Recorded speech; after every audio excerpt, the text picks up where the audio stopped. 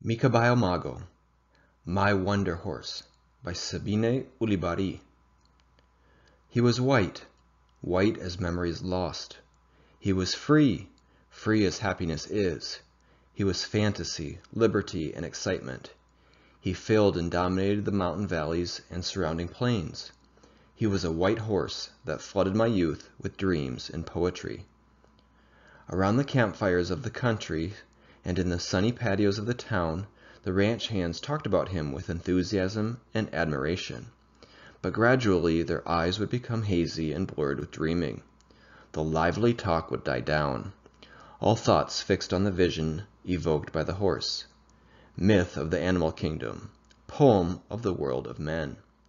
White and mysterious, he paraded his harem through the summer forests with lordly rejoicing. Winter sent him to the plains and sheltered hillsides for the protection of his females. He spent the summer like an oriental potentate in his woodland gardens. The winter lie passed like an illustrious warrior celebrating a well-earned victory. He was a legend. The stories told of the Wonder Horse were endless, some true, others fabricated. So many traps, so many snares, so many searching parties, and all in vain. The horse always escaped, always mocked his pursuers, always rose above the control of man. Many a valiant cowboy swore to put his halter and his brand on the animal, but always he had to confess later that the mystic horse was more of a man than lie. I was 15 years old. I had never seen the Wonder Horse. He filled my imagination and fired my ambition. I used to listen open-mouthed as my father and the ranch hands talked about the phantom horse who turned into mist and air and nothingness when he was trapped. I joined in the universal obsession, like the hope of winning the lottery, of putting my lasso on him someday, of capturing him and showing him off on Sunday afternoons when the girls of the town strolled through the streets. It was high summer. The forests were fresh, green, and gay. The cattle moved slowly, fat and sleek in the August sun and shadow. Listless and drowsy in the lethargy of late afternoon, I was dozing on my horse. It was time to round up the herd and go back to the good bread of the cowboy camp. Already my comrades would be sitting around the campfire, playing the guitar, telling stories of past or present, or surrendering to the languor of the late afternoon. The sun was setting behind me in a riot of streaks and colors, deep, harmonious silence. I sit drowsily still, forgetting the cattle in the glade. Suddenly the forest falls silent, a deafening quiet. The afternoon comes to a standstill. The breeze stops blowing, but it vibrates. The sun flares hotly. The planet, life, and time itself have stopped in an inexplicable way. For a moment, I don't understand what is happening. Then my eyes focus. There he is, the Wonder Horse, at the end of the glade, on high ground surrounded by summer green. He is a statue, he is an engraving, line and form, and white stain on a green background. Pride, prestige, and art incarnate in animal flesh. A picture of burning beauty and virile freedom. An ideal, pure and invincible, rising from the internal dreams of humanity. Even today my being thrills when I remember him. A sharp neigh, a far-reaching challenge that soars on high, ripping the virginal fabric of the rosy clouds. Ears at the point, eyes flashing, tail waving, active defiance. Hooves glossy and destructive, arrogant ruler of the countryside. The moment is never ending, a momentary eternity. It no longer exists, but it will always live. There must have been mares. I did not see them. The cattle went on their indifferent way. My horse followed them, and I came slowly back from the land of dreams to the world of toil. But life could no longer be what it was before. That night under the stars I didn't sleep. I dreamed. How much I dreamed awake and how much I dreamed asleep, I don't know.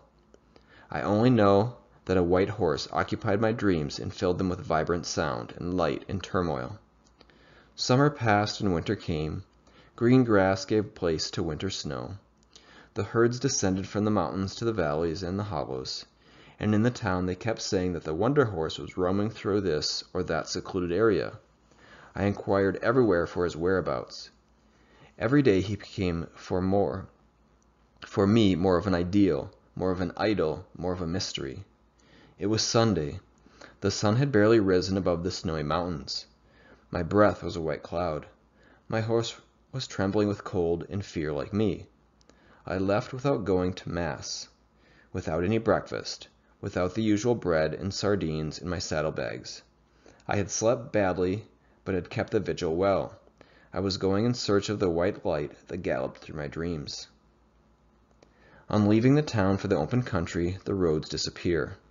There are no tracks, human or animal, only a silence, deep, white, and sparkling. My horse breaks trail with his chest and leaves an unending wake, an open rift, in the white sea. My trained, concentrated gaze covers the landscape from horizon to horizon, searching for the noble silhouette of the talismanic horse. It must have been midday. I don't know. Time had lost its meaning. I found him on a slope stained with sunlight. We saw one another at the same time. Together we turned to stone, motionless, absorbed, and panting. I gazed at his beauty, his pride, his nobility. As still as sculptured marble, he allowed himself to be admired. A sudden, violent scream breaks the silence. A glove hurled into my face, a challenge and a mandate. Then something surprising happens. The horse that in summer takes a stand between any threat and his herd, swinging back and forth from left to right, now plunges into the snow. Stronger than they, he is breaking trail for his mares. They follow him. His flight is slow in order to conserve his strength.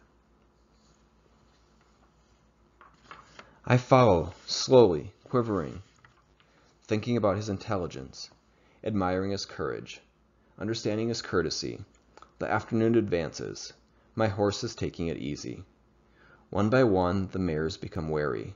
One by one, they drop off the trail. Alone, he and I. My inner ferment bubbles to my lips. I speak to him. He listens and is quiet. He still opens the way, and I follow in the path he leaves me. Behind us, a long, deep trench crosses the white plain. My horse, which has eaten grain and good hay, is still strong. Undernourished as the Wonder Horse is, his strength is waning. But he keeps on because that is the way he is. He does not know how to surrender. I now see black stains over his body. Sweat and the wet snow have revealed the black skin beneath the white hair. Snorting breath, turned to steam, tears the air. White spume above white snow. Sweat, spume, and steam, uneasiness. I felt like an executioner, but there was no turning back. The distance between us was growing relentlessly shorter. God and nature watched indifferently. I feel sure of myself at last. I untie the rope. I open the lasso and pull the reins tight.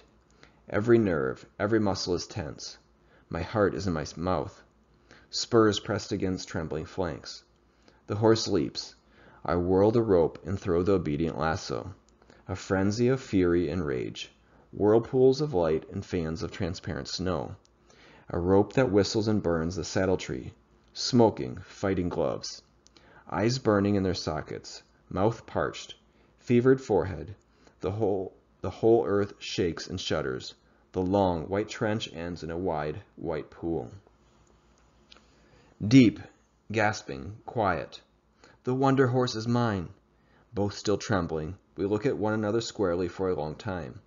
Intelligent and realistic, he stops struggling and even takes a hesitant step toward me. I speak to him. As I talk, I approach him. At first, he flinches and recoils. Then he waits for me. The two horses greet one another in their own way. Finally, I succeed in stroking his mane. I tell him many things, and he seems to understand.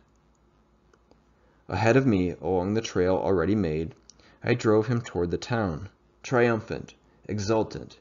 Childish laughter gathered in my throat. With my newfound manliness, I controlled it.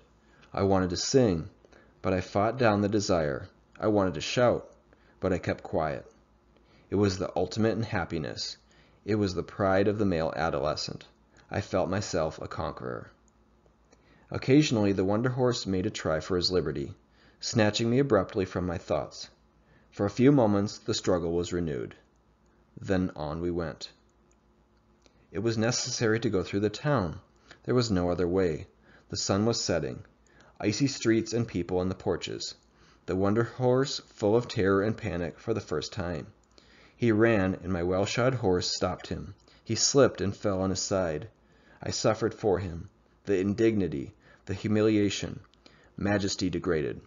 I begged him not to struggle, to let himself be led. How it hurt me that other people should see him like that. Finally, we reached home. What should I do with you, Mago? If I put you into the stable or the corral, you are sure to hurt yourself. Besides, it would be an insult. You aren't a slave. You aren't a servant. You aren't even an animal. I decided to turn him loose in the fenced pasture. There, little by little, Mago would become accustomed to my friendship and my company. No animal had ever escaped from that pasture. My father saw me coming and waited for me without a cord. A smile played over his face, and a spark danced in his eyes. He watched me take the rope from Mago, and the two of us thoughtfully observed him move away. My father clasped my hand a little more firmly than usual and said, "That was a man's job." That was all. Nothing more was needed.